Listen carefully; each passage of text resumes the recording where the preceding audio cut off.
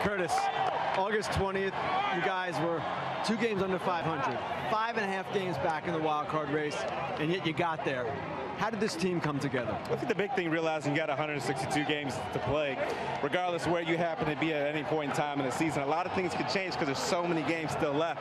You mentioned that August day. We still had a whole month of September underneath our belt, especially against guys in our own division. So as long as we continue to stay the course, continue to believe in ourselves, which we did all season long, anything was possible. We just proved that. Now, if I had told you at the start of the season you would lose Harvey, DeGrom, Matz, Wheeler, Duda, Wright, and still get to the postseason, what would you have said? Man, that would have been a very, very difficult thing. I'm not sure if I would 100% believed you. At the same time, this organization's done a very good job of getting all the young guys opportunities to play both with us in spring training and over the course of the season. So when they do happen to come up, like a Giselman, like a Ty Kelly, like a Conforto, like a Nimmo, just to name a few of them, they're all able to come in and blend in very well. Wild card game Wednesday night.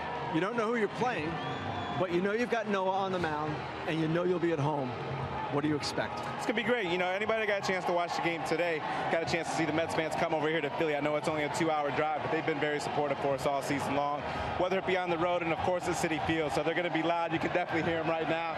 They're going to be into it. They're going to be ready to go. And obviously, Noah's an all-star pitcher. He's been doing it all season long for us, so we're very excited to have him on the mound for us. Curtis, congratulations. Go enjoy. All righty.